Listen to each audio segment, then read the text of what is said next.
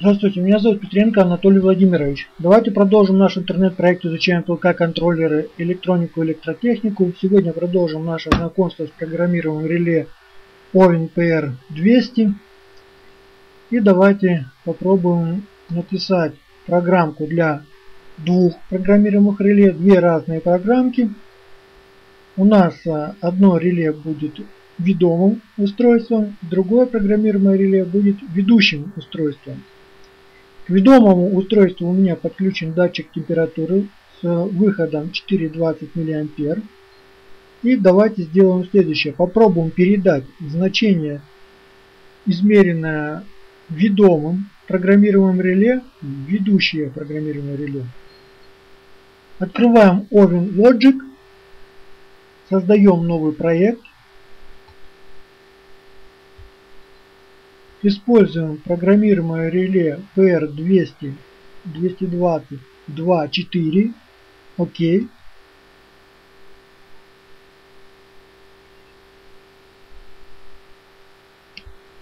Заходим в прибор, настройки прибора.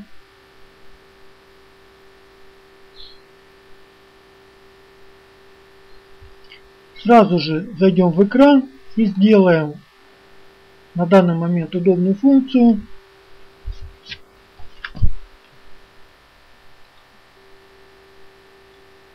Подсветка экрана будет у нас постоянно включена. Дальше обращаем внимание на интерфейсы. У нас устройство, это программируемое реле будет slave, ведомым устройством. Здесь у нас имя устройства. Ну, допустим, напишем ведомое.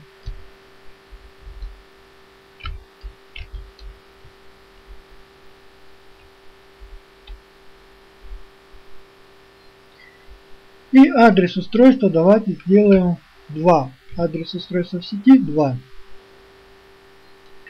Дальше, поскольку у нас подключен датчик температуры с выходом 4,20 мА, давайте обратимся к входам. Аналоговому входу 1, именно к нему подключен датчик температуры. Сигнал с датчика 4,20 так и оставляем. Верхняя граница измерения у нас 200 градусов Цельсия, нижняя граница измерения 0 градусов.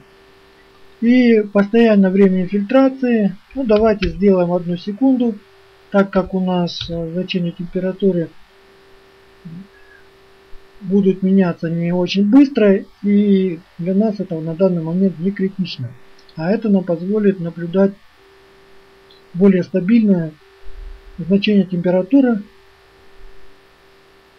Итак, сейчас пока закроем. И давайте приступим к написанию самой программы. Здесь у нас есть аналоговые входы. У данного программируемого реле их 4. Давайте возьмем блок входной переменной. Перенесем его в поле для написания программы. Здесь в правом углу мы можем в свойствах отредактировать его. Объявить переменную. Это у нас будет переменная с плавающей запятой. Имя переменной, допустим, температура.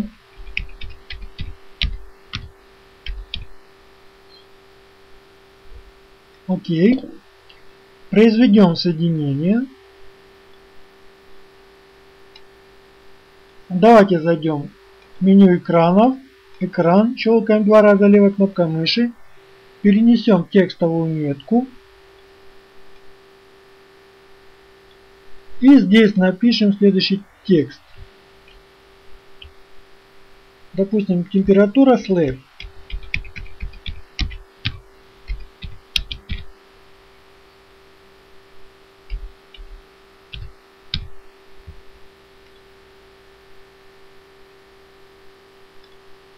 Один знак у нас не вошел.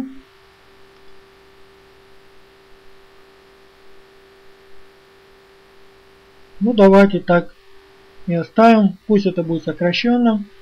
Дальше возьмем ввод в вывод.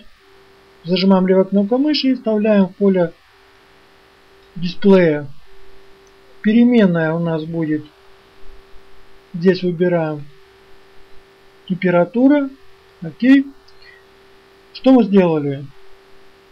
Мы сделали отображение измеренного значения температуры с первого аналогового входа на дисплее. Теперь нам нужно настроить передачу этого значения по интерфейсу RS485 протоколу Modbus RTU. Давайте возьмем сетевую выходную переменную, блок сетевой выходной переменной, зажимаем левой кнопкой мыши, вставляем. Щелкаем 2 раза левой кнопкой мыши, открываем на редактирование. Допустим, сокращенно напишем тем переменная. Тип переменной у нас будет целочисленный. Регистр, здесь мы можем, допустим, 512 регистр и регистр 700, если попробуем. Еще допустимое значение 700. Ну давайте, как у нас начинаются регистры сетевые с 512, так 512 оставим. Тип целочисленно, окей. Можно передавать несколькими способами, но в данном случае мы будем передавать значение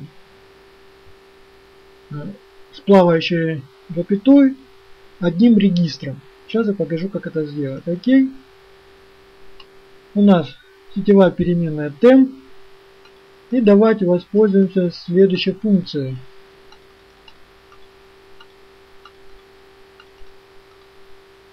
Арифметическая операция умножения чисел с плавающей точкой. Функцию возьмем, произведем следующее соединение. Видите, что у нас требует преобразования в toInt. Выбираем преобразователь в toInt и соединяем.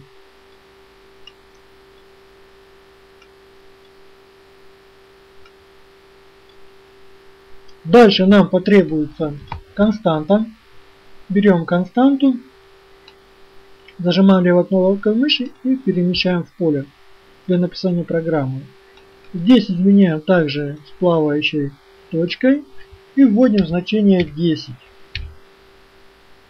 Умножаем на 10. Что мы сделаем? Допустим, у нас будет 28,3 градуса. Мы получим значение 283.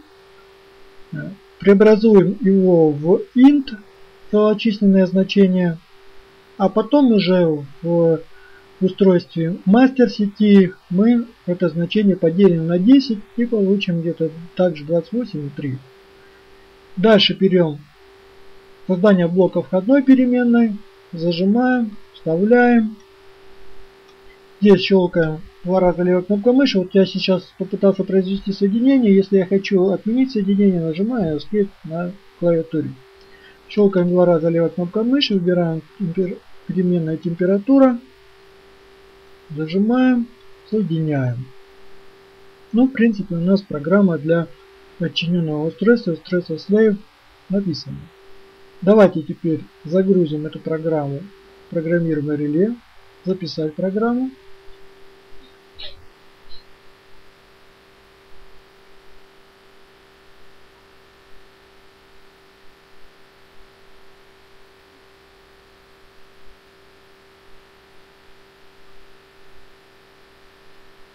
Итак, все у нас нормально, работает. Я сейчас наблюдаю на двух программируемых реле. Я уже заранее сконфигурировал и реле мастер. Но сейчас мы это еще сделаем дополнительно. Теперь мы можем зайти в файл, сохранить как. И допустим, это у нас будет 11 видео. Slave. Вот я уже писал ранее эту программку. Ну, теперь напишу ее, сняв об этом видео. Сохранить. Да, заменить. Можем проверить. Журнал ПР200. Проекты для ПР200. Вот у нас Slave. Давайте откроем, посмотрим, все ли так.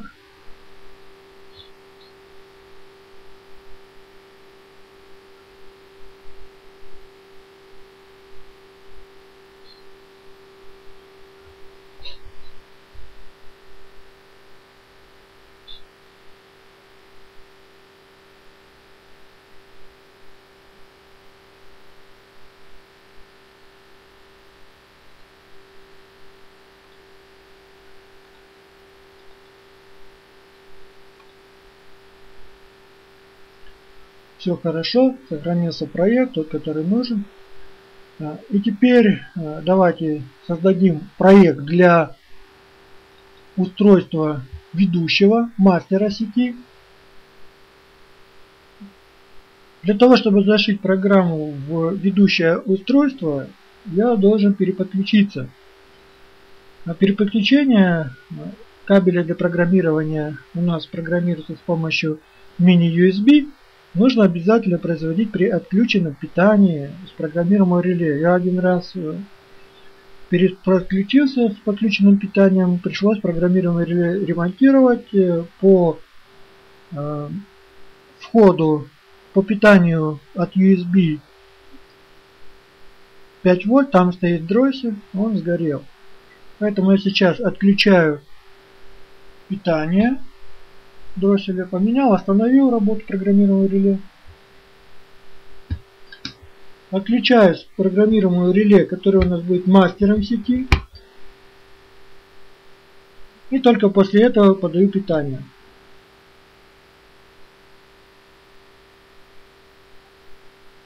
Определился как порт 10, пуск. Наводим курсор на мой компьютер, нажимаем правую кнопку мыши, диспетчер устройств. И смотрим, что у нас здесь все нормально. Параметры порта, все хорошо. Создаем новый проект. Также у меня такой же программируемое реле ПР200, 220, 24. У меня их два сейчас в наличии. Это устройство у нас будет ведущим, мастером сети. Заходим в прибор, настройки прибора.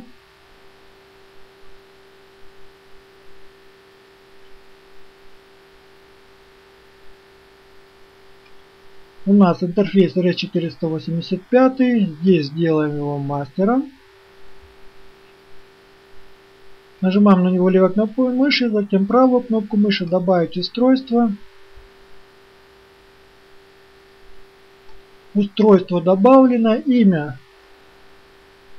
Ну пусть будет у нас имя так, как было имя того программируемого реле, ведомое. Адрес мы присваивали второй.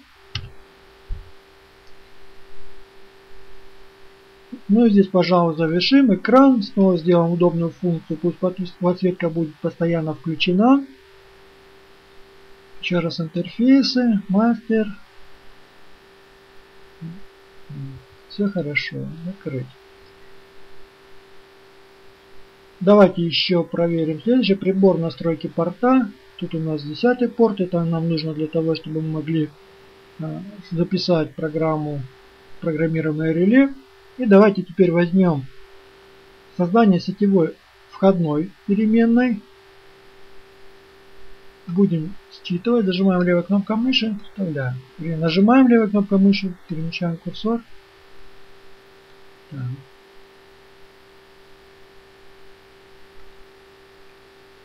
Вернее, создадим входную. Создание сетевой входной переменной. Вот я попытался зацепить выходную переменную, у меня не получилось. Но все логично. У нас устройство мастер сети, входной переменной. Также давайте возьмем создание блока выходной переменной.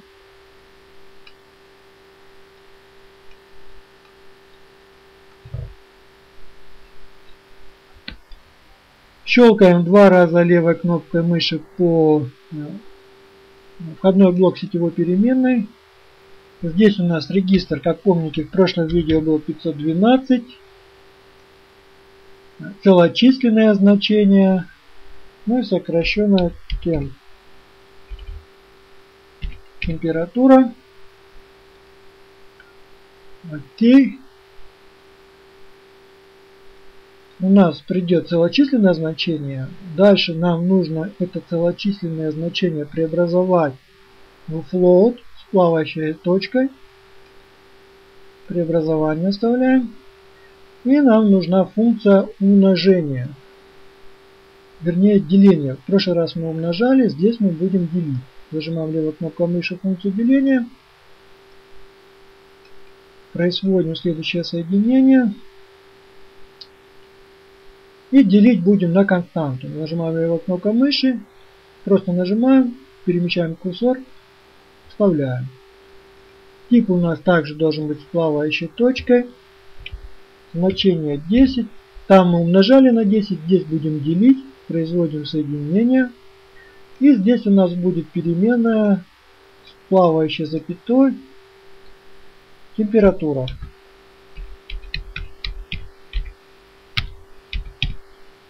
Температура. Окей. Заходим в меню экрана, щелкаем 2 раза левой кнопкой мыши. Наша задача отобразить это значение и на втором программируемом реле, на его дисплее. Вставляем текстовое сообщение. Текст будет температура мастер.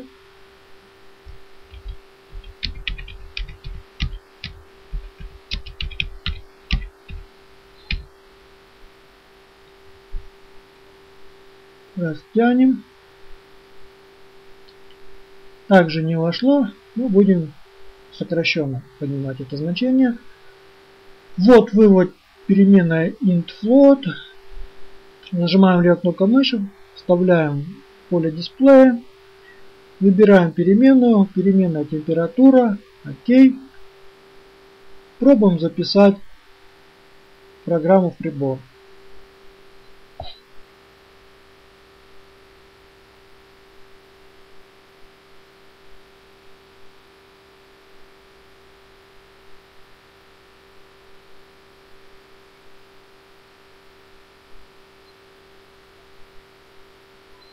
Все работает. Сейчас я наблюдаю это на двух программируемых реле. О том, как подключить схему, сделать схему подключения и пронаблюдать, как это все работает, вы сможете в следующем видео. На этом небольшое видео можно завершить, но предварительно, наверное, нужно сохранить проект, файл сохранить, проект как. Ну, давайте сохраним также. Это у нас будет 11. Мастер.